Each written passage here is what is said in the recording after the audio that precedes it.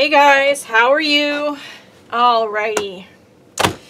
I, along with a few other YouTubers, was issued a challenge by none other than Miss Cindy Utter. And the challenge is in this envelope. I haven't, obviously, as you can see, haven't opened it yet. So let's get it open.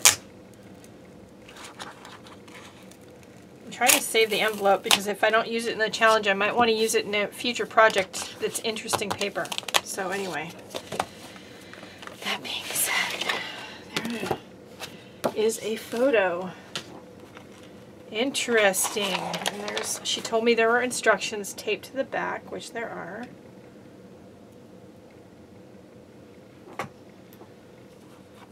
So let's, is it taped or glued? Oh, it's kind of sticky dot taped. All right, so here's the photo on the front side. Really interesting. And I don't think it says who the artist is. I don't see it anywhere. If somebody knows, if you recognize the image, let me know. Welcome to the Artsy Endeavors video hop. Okay, let me read this. I'll be right back.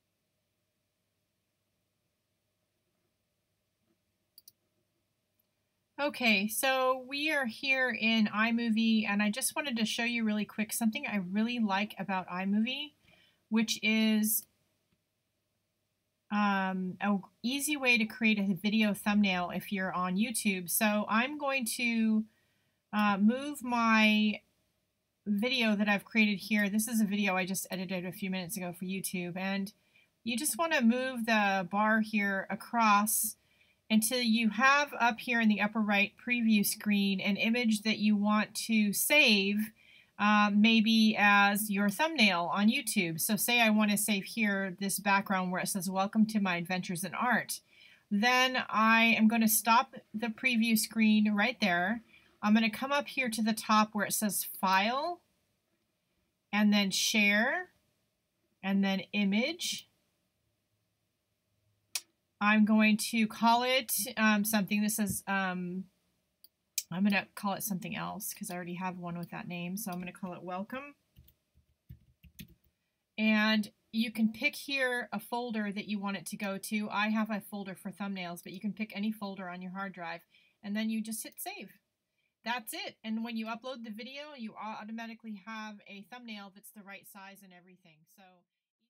Okay guys, so here's our finished piece. Now when I pulled the picture out of the envelope, and in all fairness I got a glimpse of the picture before I got it in the mail, I was really attracted to not only the texture of the background, but this sort of abstracted nature of the face and the figure. That really intrigued me more than anything else. So I thought right away that I want to do something like that on a journal page or a canvas. And as you saw in the speed through video, initially I picked a different canvas. But as soon as I had my little face pieces done, I kind of knew that one wasn't going to work. But I thought I might have one out in my stash of older canvases that kind of need more love, if you will, out in the garage, and I did. And so I used one of those. So I created my little pieces of face, my abstracted face features out of scraps of watercolor paper. I used just a plain color pencil and my Daniel Smith and M. Graham muted palette, watercolor palette. And I used acrylic craft paint and Amsterdam acrylics for the background on top of the old canvas that was already there. And I love that you can still see little bits of the old canvas through what is on there now. I used some golden extra heavy gel medium to attach the watercolor pieces once the background was mostly dry. I also sprayed the background before I put the pieces on and did the final painting and texturing with some Tattered Angels mists. I used one called Stone, which I used up that one little bottle. I have actually another one, so don't panic, because I do like that color. And then I used this one, which is color Merlot Gold.